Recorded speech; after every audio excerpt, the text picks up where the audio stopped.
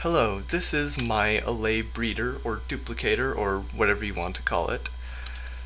It has a part for, breeding them and a part for pulling them out. For our cage here, you'll notice that every gap is just barely too small for them to get out, and you have a lot of area for in order to be able to click on them. Now, as is the case for breeding allays, all you have to do is play a disc. If you use blocks, then once the disc runs out, they're ready to duplicate again. Anyways, so once they're dancing, you just start clicking on them. I'd recommend holding down Shift here so that you don't open the dispenser below them. But yeah, this will allow you to click on most of them. And generally speaking, all of the new ones will end up now holding an amethyst shard.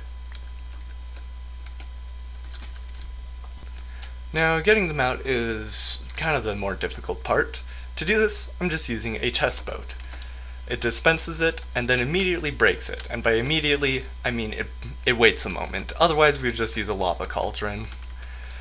By waiting, that gives it enough time to actually pick up an allay.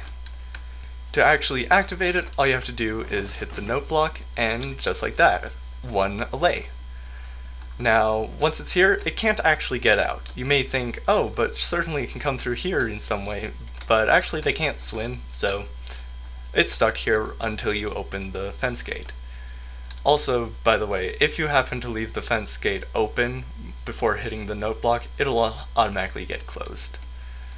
So at this point, you can now swap around their items, probably put them on a lead. Well, you actually have to use the lead, I guess. And then you can go and do whatever you need to with them.